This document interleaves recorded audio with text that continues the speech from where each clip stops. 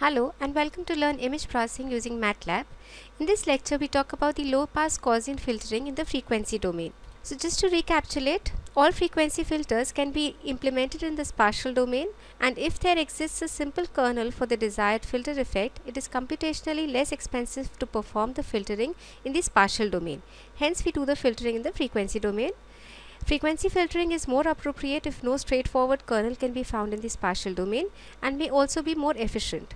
So what we generally do, like we've been doing in the past, we take an image in the Fourier domain, we apply a filter function to it, and we multiply pixel by pixel to get the transformed filtered image. Now to get the resulting image in the spatial domain, we have to retransform it using the inverse Fourier transform.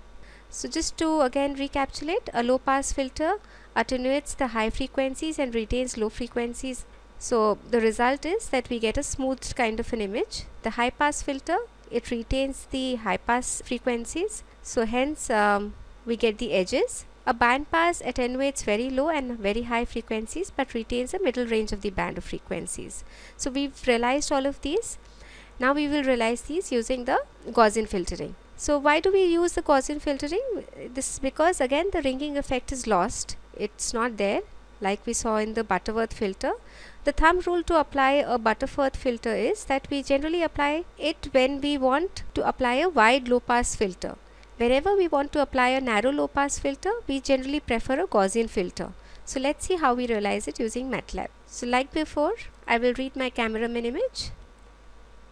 We know that this is 256 by 256.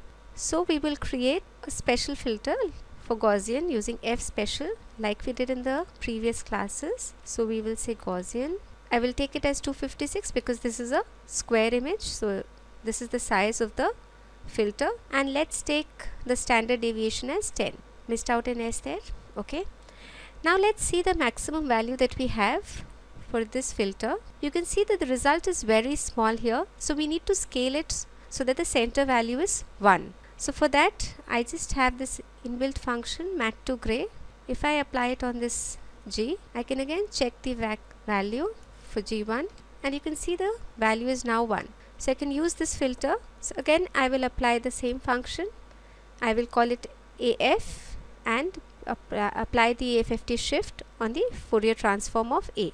Like before, I just need to now get the value with dot multiplier. So this is element by element multiplication of the Fourier transformed image with my filter.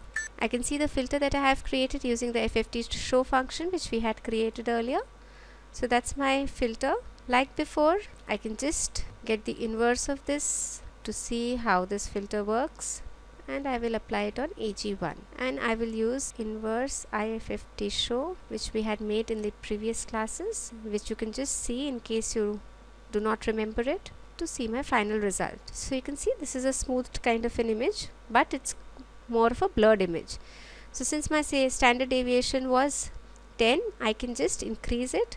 I'll have a bigger bell-shaped function now. So I'll change my G to maybe 30. Again do the same transformations. G1 is this. Again perform this operation, do the inverse, and see the result. So you can see this is how my image looks like, and it's kind of smoothed out. So you can just play around with the values of standard deviation and see for yourself. So this brings us to the end of this lecture. I will see you in the next one. Thank you.